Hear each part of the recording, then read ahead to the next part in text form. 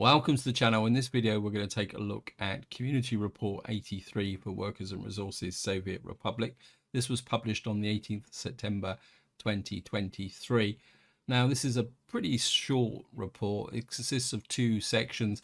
First section, the devs announced that they have got themselves a publisher, which is quite understandable because the game is running up to full release, possibly, I think it was projected for the end of this year.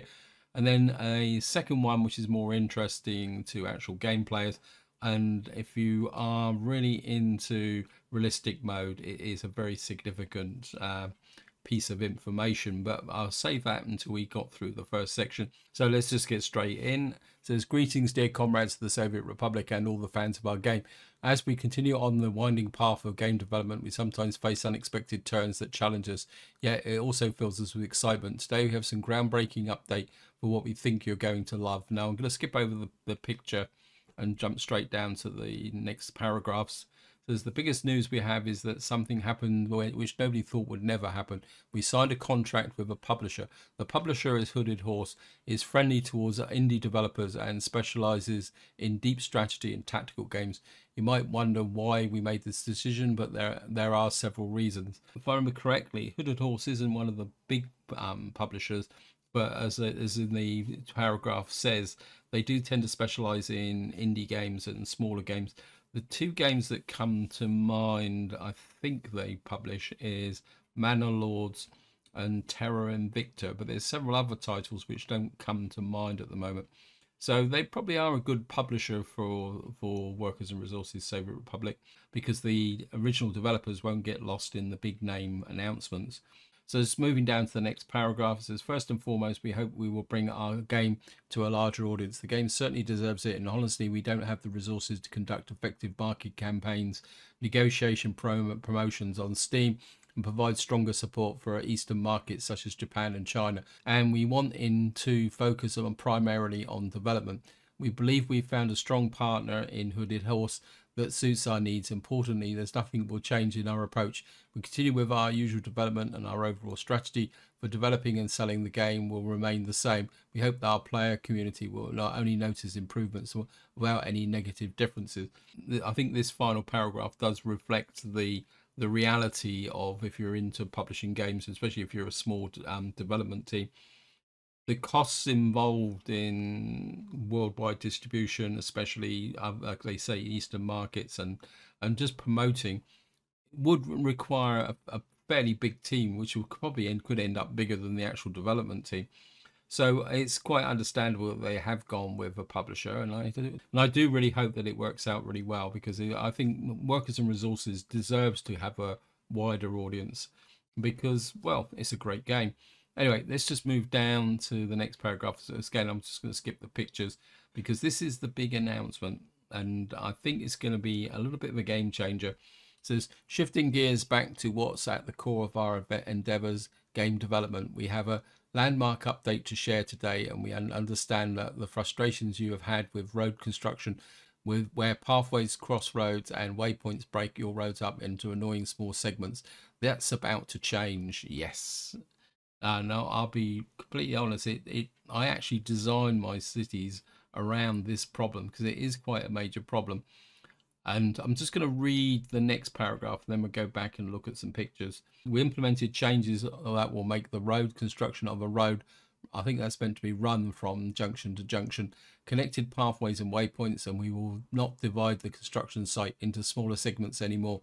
This will improve the construction process, allow you to construct road faster. Also, the pathways crossing the road will remain functional. This means that less disruption for walking citizens, even though they may not be able to use the road under construction itself.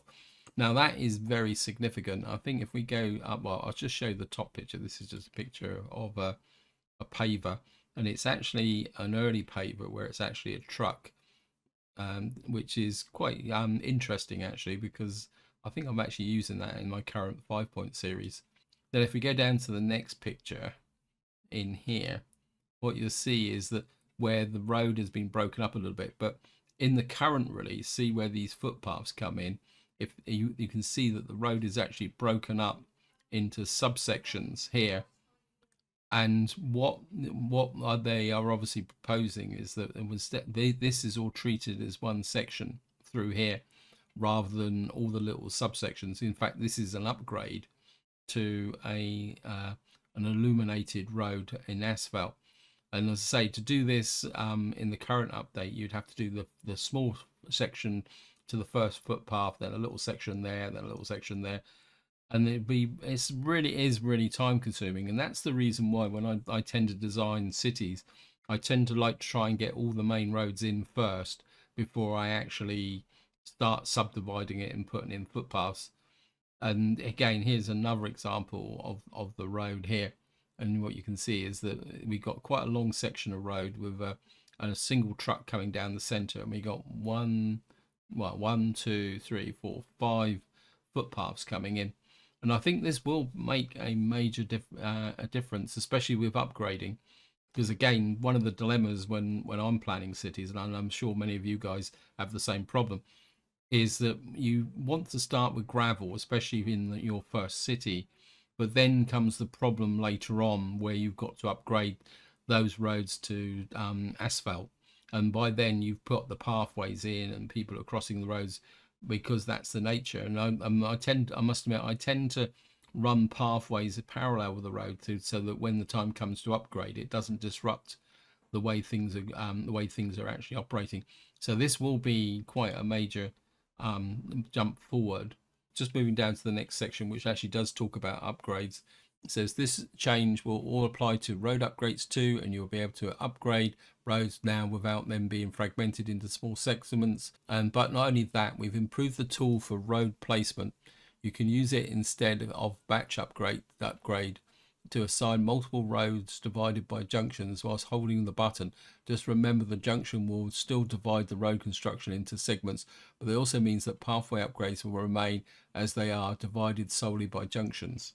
100% sure what that actually means. I think what they're implying is that you can allocate a road. I think this is not that option there. I think that's the next picture.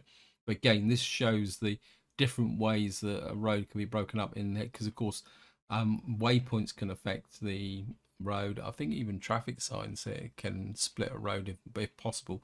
So the ability to build a road all the way through like that is going to make a very big difference. Yeah, and this is actually upgrading, actually, if you can see here with the footpaths there. And then I think this is the picture with, yeah, it looks like very much like the tool. So there will be an option to do it. So you can say, right, I'm now going to upgrade that entire section there. And you can see in the right here with the little icons is indicating that this is an upgrade to illuminated asphalt road. So it looks like it's all being done in one go.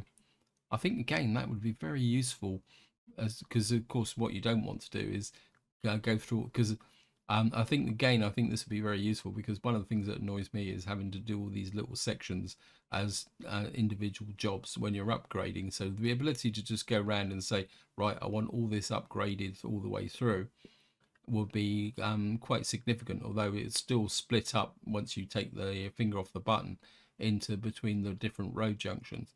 So this would be 1, 2, 3, 4 separate junctions, because I presume the road junctions would still remain.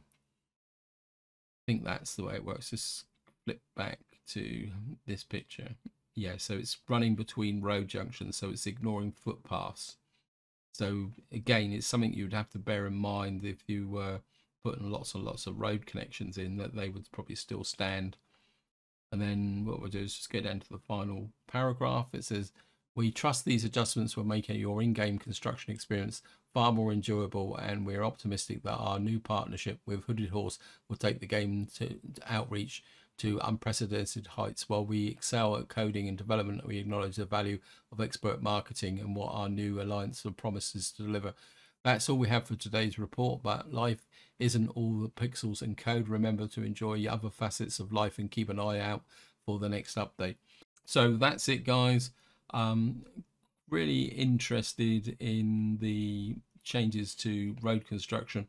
I think it's going to make a very big difference. It's certainly going to change the way that I design my cities, especially with respect to an early decision whether to gravel and leave a town gravel, or whether to build the asphalt roads first. So that is going to be quite significant.